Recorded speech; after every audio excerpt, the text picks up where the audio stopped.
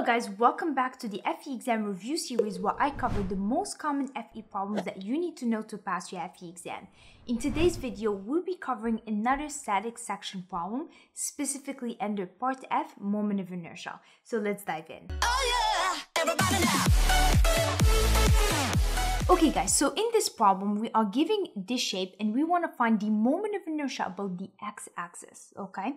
So the first thing we're going to do is let's go ahead and split this shape into two shapes, okay? So we're going to have shape 1 and this is going to be shape 2. Now, for shape 1, the moment of inertia about the x-axis is just going to be ix. So you can find that equation for a rectangle under the table under statics, okay, on the reference handbook.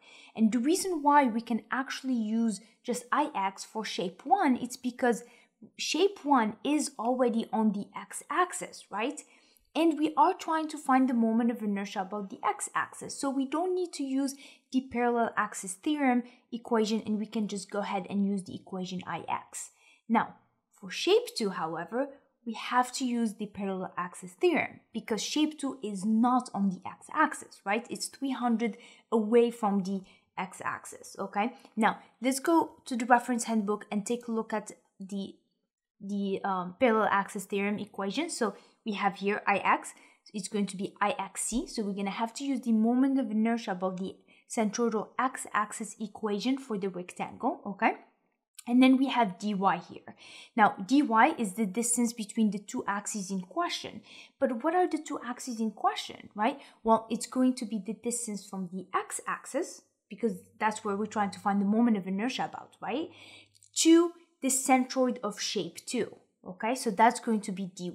Now, if you guys remember from the previous problem, when we tried to find the moment of inertia about the centroidal x-axis, the two axes in question were different than what we just described here, right? So if you haven't checked that video yet, make sure that you guys do. It's very important that you guys know how to solve for moment of inertia about the centroidal x-axis, the moment of inertia about the x-axis, which we're going to cover today, and then the moment of inertia about a given axis.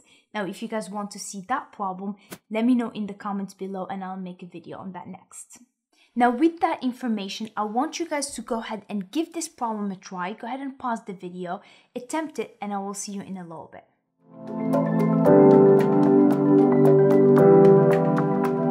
Now, if you guys like this video, please don't forget to like and subscribe. It helps the channel out immensely. Okay guys, so let's first start with shape 1, okay? So as we mentioned earlier, because shape 1 is already on the x-axis, we're just gonna use the equation ix that's on the reference handbook, okay? So let's go to the reference handbook and take a look. Here at the end of statics, you guys have this table. It has all the moment of inertia equations. Now, we have a rectangle, right? So we're gonna take a look at these equations, and this is the equation ix. So this is what we're gonna use, bh cubed over 3, right? And that's it. So the moment of inertia for shape 1 is just going to be bh cubed over 3 because it is already on the x-axis. So let's write that down. So we're going to have ix is going to be equal to b. So again, let's define here what's b, what's h. This is something students confuse sometimes. So h is usually the height, b is the width. So we're going to have b is going to be 25, right? H is going to be 300. And we're going to cube this and then we're going to divide it by 3. Now, before we start solving for shape 2, I would like to share with you guys something. So one time I was teaching moment of inertia in one of our weekly meeting calls, and one of our students asked me this. He was like, when do I know when to use ix and iy, right? And we came up with these two questions here. So the first question is, are you solving for moment of inertia about the x-axis? And if the answer is no, then you can't use ix or iy, okay? Now, if the answer is yes, then go ahead and ask yourself the second question. Is the shape on the x-axis, okay? If the answer is yes, then you can use ix. If the answer is no, then you can't use ix and you would have to use the parallel axis theorem, okay? Now, let's go ahead and apply these, use these two equations and apply it to our shape, okay? So for shape 1, okay, are we solving for moment of inertia about the x-axis? The answer is yes, right? Because that's really the question. Now, if we ask the second question here, is the shape on the x-axis? The answer is yes, and therefore we have to use or we can use Ix, right? And that's exactly what we did here. Now let's go ahead and apply the same questions for shape 2. So are we solving for moment of inertia about the x-axis? Again, yes, because that's the question. The second question we have here, is the shape on the x-axis? The answer is no, right? So that means we're going to have to use the parallel axis theorem. And remember, dy is going to be the distance from x to the centroid of shape 2. So let's go ahead now and start solving for shape 2. Now let's go ahead and solve for shape 2. So we're going to have IXC, right? So let's go to the reference handbook and take a look at the equation. So IXC for rectangle is BH cubed over 12. Now B here is 400, and then H is going to be 25, and then we're going to cube it and then divide it by 12, okay? Then we're going to have plus the area, which is 400 times 25, and then times dy.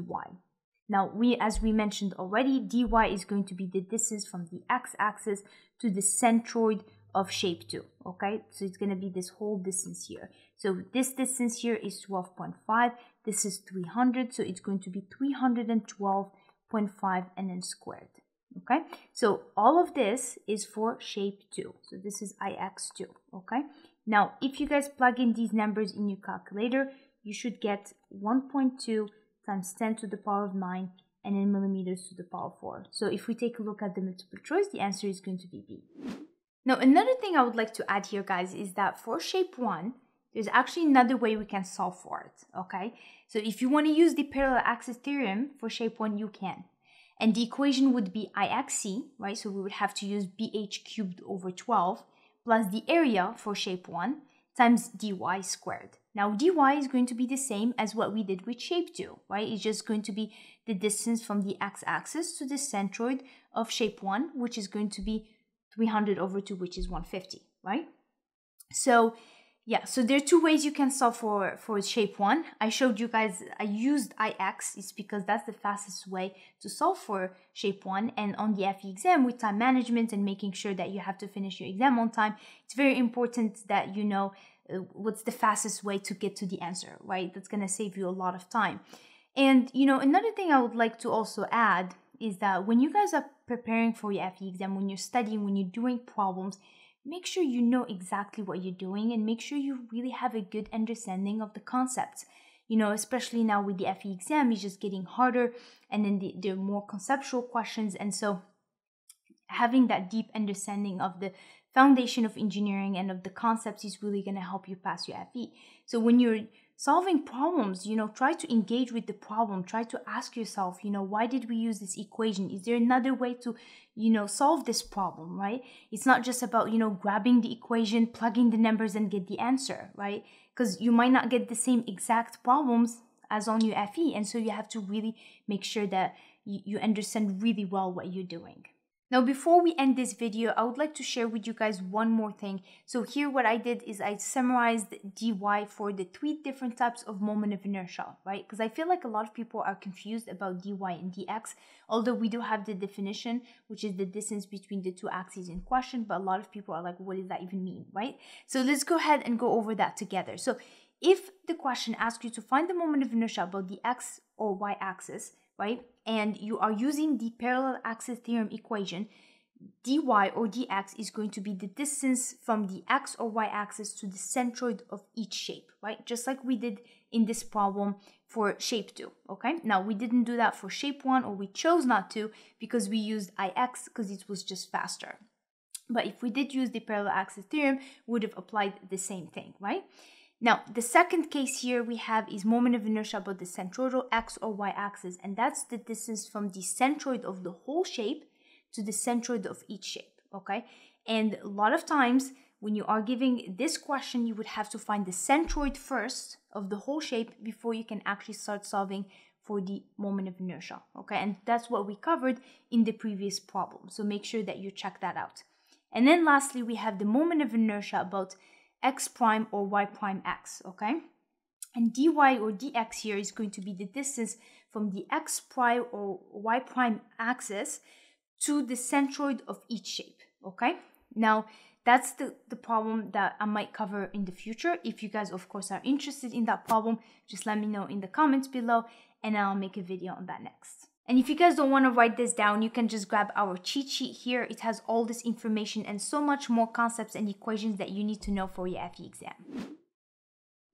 Now, if you guys like this video and you are currently preparing for your FE exam and you are looking for study material that will actually help you pass your FE, make sure to check out our courses here. It has helped hundreds of students pass the FE exam.